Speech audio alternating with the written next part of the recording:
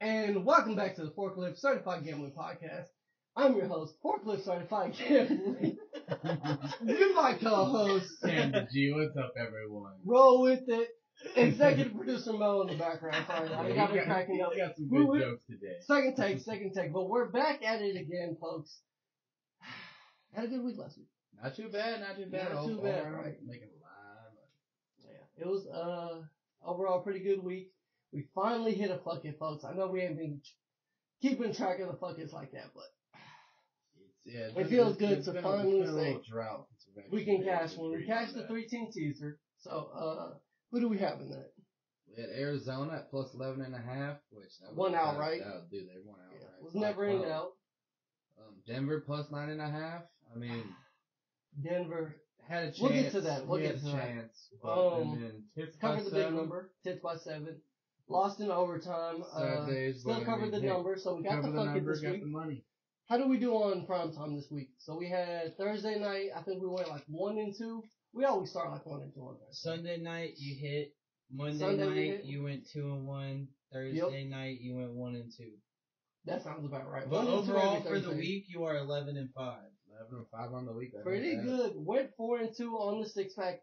Cameron, who'd you have on your 6-pack last week? Last week, my 6-pack, I had the Rams covering. Rams were always covering. That was always... Old man Flacco came back and couldn't get it done. Nah, he looked good for the first quarter, and then after that, it was like, ooh. Yeah. There's a reason why he retired. Browns defense is a different monster away than they are at home, so couldn't get that done. You had Detroit. Yeah, Detroit minus 4.5. Man, they started like 21-0, and then the Saints clawed their way back into the game, and I was like, oh my god, they might blow this. I thought they were gonna blow it in the fourth quarter, but thank Jehovah and his witnesses. They covered. They covered for us. The spread came through for us. Who was your last pick Sunday? Denver. Mr. Limited showed why he was limited. Yeah, Mr. Limited. I mean, he honestly could have won it in overtime. Yeah, 3rd and goal. Yeah. No. Threw 3 picks for the game. You can't win ball games like that. Jeez. Yeah, you can't win games on picks like that. Yeah. We were buying high on Denver on that one, so that was kind of a tough pill to swallow, but Mr. Limited came back down, and unlimited services not looking that real for us, folks. I went 2-1, so we had a 4-2 week. I had the Niners minus 2.5. They're always going to cover that game. They're always going to cover against the Eagles. Debo popped off. Debo and the Black Forces showed up 3 tutties. Brock Purdy now is actually the favorite for MVP at plus 350. And I got him at 50-1, so I'm pretty happy sitting on that ticket right now. I had Tennessee plus 1. Tennessee plus 1, man. There was a lot I can say about that game. I was sick as a dog, laying in bed, trying to...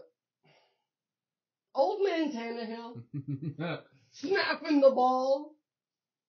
Even when he's not the quarterback, he fucking ruins everything for us. He found a way. The extra point that would have won the game ended up being a tie game, having to go into overtime. Titans get the field goal in overtime and then lose to fucking deep ball to Alex Pierce. Titans should have won that game. Titans should have won that fucking game. So, ended the week 2-1, but Titans broke my heart again. 11-5 though. 11-5 on the week. Yeah, I can't complain too much. It was a good week. 3-0 on the fuck it really worked. Yeah, I think it was like plus 140. I think you got it like plus 160. Let me tell you, dude, the fuck it is like, it's kind of like bringing home a 5 from the bar at 5 a.m. You know what I'm saying? It's like, fuck it, dude. It might only be a good time once every 10 weeks, but that one good time is worth your 9 fails. Okay. Spoken like a real DGen from executive producer Mo in the background. Spoken like a real night owl. Yeah. He's the type of guy that goes crawling. I do some promiscuous activities at night. What can I say? Some nefarious activities. Don't ask what we're on, folks. We're bringing y'all these picks every week. We're bringing y'all. Breathe, brother. Breathe. I know. Breathe. Breathe, my brother. Breathe. I'll just put it this way. You take yourself a break. I'm going to start this 6-pack off real nice and good. Miami minus 13. Fading the tits. Who's stopping Tyreek? Who's stopping Waddle? Who's stopping A-Chain? Mostert. Who's stopping Mostert? Like, I don't think we got anyone fast enough to keep up. Yeah. I'm just saying. I'm out. And Jeffrey Simmons is looking questionable for this week. Yeah, Simmons looking down. This is whenever you buy on the Fins game. Yeah. Fins by 13. I mean, it pains us to do it, folks, but you gotta fade the Titans, man. That's Miami beats up on bad teams, and they're at home. Tennessee hasn't shown us anything. They're considered a bad the last couple weeks to really give us anything to want to bet on them. Listen, if breaks are hard, folks. If Tennessee puts up 24, we played well.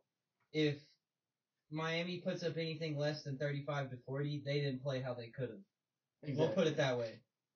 So, expecting a rout for this game, Miami by 13. It went up to 14 at one point, but it came back down. So, get it while you can.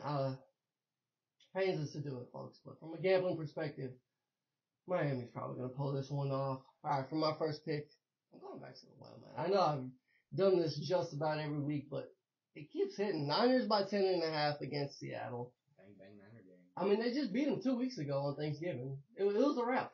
In Seattle. Now they're in San Francisco, Santa Clara, actually. But, you know, I know the family's going to be at that game. It's going to be a divisional game. A lot of heated rivalry. Hold on, did y'all hear that? What's that? Bang, bang, Niner game, baby. Bang, bang, Niner game, baby. Yeah, so we're rocking with him, man. We got to take him again. I know it's a big spread, but hop all over, man. Gino's already written back. I don't think we really got much else to say. I don't think Kenneth Walker's going to play in this game either. Zach Charbonnet, not really scared of. No, definitely not scared of Charbonnet. Oh, yeah, and Charvarius Ward just owns DK Metcalf, so I don't think he's going to do a lot of signing this week. Cameron, what you got for your second pick? I'm going to Kansas City, get some barbecue, and hang out with my homies. Oh, yeah. Homie minus 1.5, get it while you can. Yeah, the Madden curse is real, folks. Fade Josh Allen. I don't think Josh Boy's going to do anything. Yeah. This might just be a rout by Kansas City. I mean, Kansas City by under a field goal is kind of disrespectful. Hot take, Josh Allen is just our new generation's Ben Roethlisberger. I was going to say Phillip Rivers, but I really think Jay Herbo's the new Phillip Rivers. I just don't know if Herbo likes popping out 12 babies at a time. Yeah. Josh Allen was just, he's giving us glimpses of elite, but he's just not that guy. So, gotta fade him. Mahomes kind of owns him. For my next pick, I gotta take the Rams plus 7.5. Lamar is a big favorite, folks. You gotta fade him. I think we looked it up before we got on the podcast that the Ravens were 12-4 against the spread. Mm-hmm. No. 8-4 against the spread. Every time Lamar is a favorite of 3 or more, you gotta fade him. He doesn't cover. He wins against NFC teams, but he really doesn't cover against them. So 7.5 is too many points for this Rams team. And Puka Nacua, Stafford, Cup. Everybody's gonna keep working. So I'm liking the Rams this week. Cameron, who you got for your last pick? I might be a glutton for punishment because, I mean, if I'm taking Detroit minus 3, I mean, he's back on it, I'm folks. back on it. I mean, yeah, the Detroit offense that's not the problem. It's clicking, but it's the defense. It's the defense we're scared about. Jared Goff outdoors. They got so many options that they can keep it going at any point. So Detroit minus 3 is always alive. Worst case scenario, I think this is really just a push. Mm-hmm. But I don't trust that Bears team, especially with Fields back. Yeah, no. It's gonna be a slippery game. Probably a low scoring game. Get on the under if you can, but Detroit minus 3 is the play. I've seen some 3.5s, but sharper than the 3. Or by points. But for my last pick, drawing a blank, Morgan. Who do we have in the back? For the bucket? No, for my six pack. Drawing a blank, folks. I'm sorry. 49ers, Dallas, and Rams. Oh yeah, I had Dallas by 3.5. I was going back and forth all week on this one.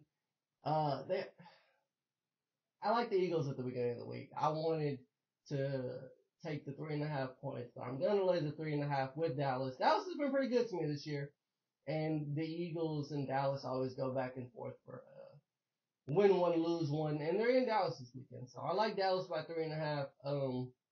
I think last time we had Philly by what? 3.5, 4? And then Dallas missed that 2-point conversion for us to cover. Yeah. So I think we could kind of get that similar magic on the Dallas side this week, and I'm comfortable taking them. And Dak we trust. He's actually, I think, second in MVP race right now. Dak is not as bad as everybody makes him out to be. Dak is not the turnover machine everybody says he is. Statistically, if I put a blindfold on you and I read you Patrick Mahomes stats versus Dak stats, you would take Dak thinking that it was the Patrick Mahomes stat line. That's all I have to say. Rant over. TED Talk over. Executive Yeah, I mean, producer. Dak's not that bad. I co-signed Dak. He's had a pretty good year so far. I mean, last year he was a turnover machine. He was throwing picks every single day. So. He's kind of turning around. They got a couple of offense down there in Dallas, and the defense is humming. So, had to bring it to them, folks. That's the 6-pack for the week. You know, we had to bring them the bucket of the week, folks. So we're going with something a little familiar. We did this last week. It's kind of a good method. I mean, a teaser's a teaser. Yeah. For the fucking week, we got a 3-team teaser, just like we did last week, but we're spicing it up a little bit. All right, first leg. Rams. The only spice up we did was Tampa Bay. Yeah. Yeah, but the only spice we did. Hey, but yeah, whatever hits, man. We took Rams at that minus or the plus 7.5, so we got 6 points onto that, so it's plus 13.5 now. Yep. 6-point NFL teaser, folks. Yeah. All right. Yeah. So we got Rams from 7.5 to 13.5. Mm-hmm. We got from plus 3 to 9.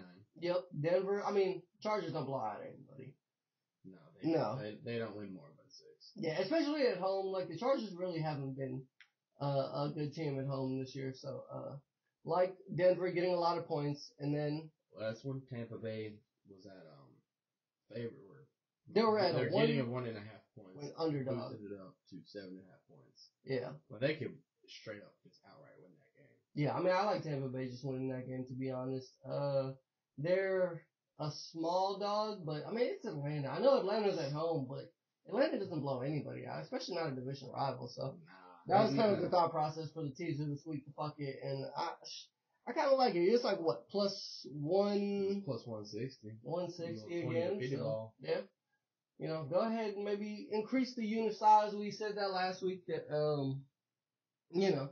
At 11-5, you might as well. At 11-5, you might as well go ahead and increase that unit size. So yeah, we had a good 11-5, folks. 11-5. If you didn't hear that, 11-5. 11-5, folks. What was that one more time for the people in the back? 11-5.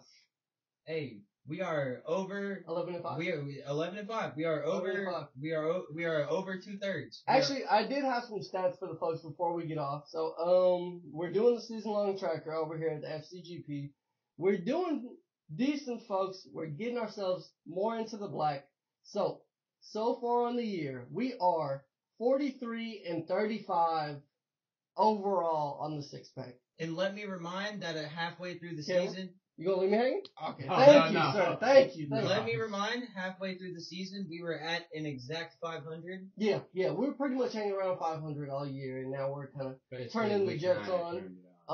So let's go by record. I am 1 game over 500 at 20-19, and Cameron coming in at a whopping 23-16, folks. Sheesh. Tip your hat. Don't drop your crown, King.